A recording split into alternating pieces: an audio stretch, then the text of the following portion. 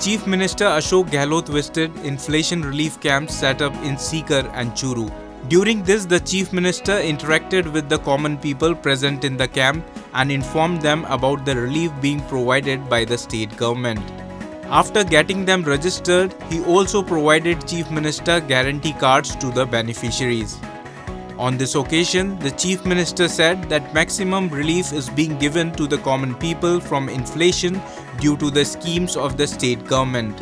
People are being connected with the welfare schemes of the state government through an inflation relief camp. The work of providing relief to every household is being done through these camps. He said that with the Chief Minister Chiranjeevi health insurance scheme, the common man has got freedom from the worry of expensive treatment. Provision has been made to give Annapurna kits to the families every month in the state. Government employees are getting cashless treatment through RGHS. The old pension scheme has been restored. Overall, every section is being taken care of by the state government.